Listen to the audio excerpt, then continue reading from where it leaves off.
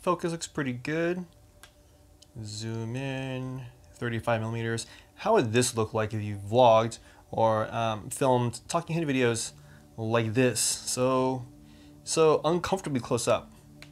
Anyways, today friends, we're talking about a cinema zoom lens, specifically the Fujinon MK 18-55.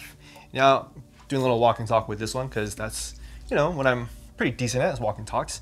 But the Fujinon MK 18-55, right? Right now I'm filming on the Sigma 18-35 f1.8. Pretty sure most of you have one or, you know, a lens similar to that, right? What makes a difference between purchasing a cinema zoom lens versus a more affordable SLR lens, right? Something like the 18-35 is $500, $600. The Fujinon MK 18-55 is about $3,799. That's for the E mount, right? It comes natively with an E mount. Fujinon does now have a micro four thirds mount, but at the time that I purchased mine, I went through Duclos lenses to buy a E mount to micro four thirds adapter. That's how I use it on the Pocket 4K. That's how I use it on the GH5, right? So in actuality, I spent like $4,000, right? Is that something that you want to spend, or could you possibly still use just your regular SLR zoom lenses, your 24-70, 24-105, 18-35, so on and so on? So what exactly do you get with a Fujinon MK 18-55, right? Or any kind of a zoom lens, city zoom lens. You get a 180-degree focus throw, which is great for smooth operation. That way you kind of get away from the SLR zoom lens rotating like left, right, and you kind of see it and it's really hard to nail your focus. You also get a T2.9 aperture, which is pretty fast for a cinema zoom lens. You know, it's about the same thing as like your f1.8, f2 for your SLR lenses. You also get a pretty gnarly zoom, right? 18-55 on a micro four thirds, like no speed booster, is a 33-101 millimeter lens, right? So wide enough, 33 millimeters, you know, for your semi-establishing shots, but like medium shots. And the 101, that's pretty good for like close-ups, in some instances extreme close-ups, you know, say if you're filming like a documentary, an event, anything like that where you can't, you know, change what's happening, you have to just go with what's happening. Getting into 101 millimeters, pretty darn good.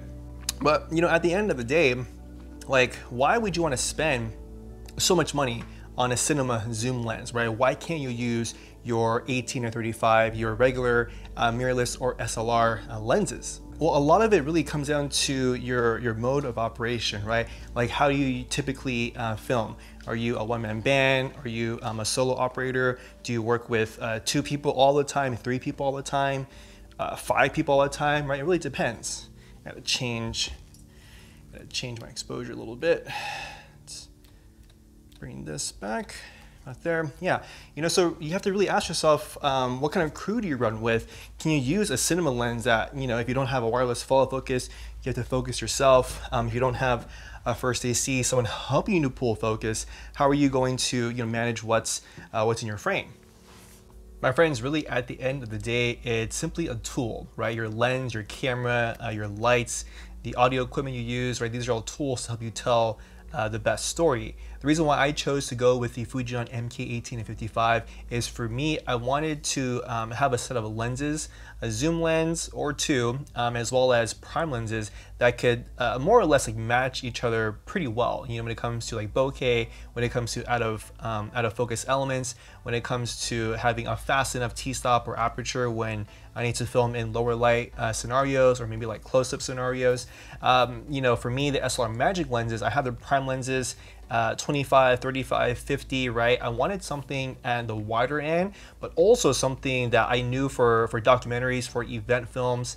I don't have the luxury of switching on lenses, you know? I'm not saying you can't, I'm not saying it's impossible, but for me, for my style of filming, what I've noticed and what experience has taught me is any moment that you put down the camera is an opportunity for you to lose a shot, right? So having a cine zoom, again, 33 millimeters on micro four thirds, well, specifically the Blackmagic Pocket 4K, right? You got to factor in the 1.85 times crop. It's a 33, this guy here, right? This guy here. This is a 33 millimeter to 101 50mm lens, as I said before, right? So that's pretty darn good. Let me get my focus back in, y'all. Cool. Now switching focus, say if you don't want to shoot or you're adding on to your portfolio like music videos, maybe you're filming like sports, right? You're filming some narrative content or branded content where you need full coverage, right? Your wide, medium, and tights. You have one lens that does all of that for you. You have a lens with medium contrast, with a fast t-stop, and also a wide coverage where you don't have to change your lenses off, right? And also smooth operation, right? 180 degrees is not a lot compared to here, hold on.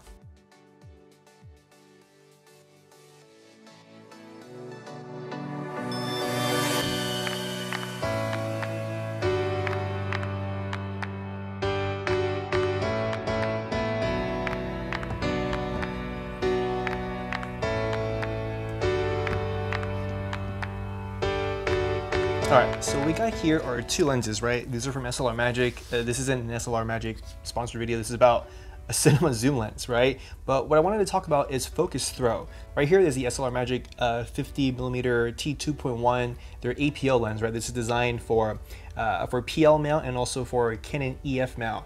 But this has a full 300-degree rotation throw, right? Meaning if I want to go from infinity all the way to close focus, look how long this takes, right? With my hand, right? So imagine yourself filming a music video, filming a wedding, filming a documentary, filming your short film, your feature film, filming your dog, your cat. I'm still talking, right? You're filming the trees outside, and then you get to close focus distance, right? That's a lot if you're just filming by yourself, right? The micro primes aren't too bad, right? These have a 150-degree rotation throw. So this is for micro four thirds. They make them also for E mount and Fuji X mount. This is a 25mm T1.5, right? So for me to go from infinity all the way to close focus, right? I'm turning in and filming my trees, my dog, my cat, boom. Close focus distance, right? That's what you get when it comes to using cinema lenses. So this is 150-degree rotation. The Fuji MK 18-55 is a 180-degree rotation, right? So just a little bit more than this guy here, which means you get fine control over your focus, right? Fine control from racking focus from say one person talking and then going to the next person talking, right? Maybe you have someone coming into frame, right? You're able to track them with granular control rather than with the SLR lenses, like with the 18-35, you have to like play around with it and you have to like really kind of just keep tweaking it, right? This gives you specific control. So final thoughts, right? If you need to move into the realm of cinema lenses, if you already have a set of cinema lenses or modified old vintage lenses, you want something in the realm that's gonna be able to bring value to your business, to your clients, to your productions, right? And for me, the Fuji 18-55 has brought a ton of value, right?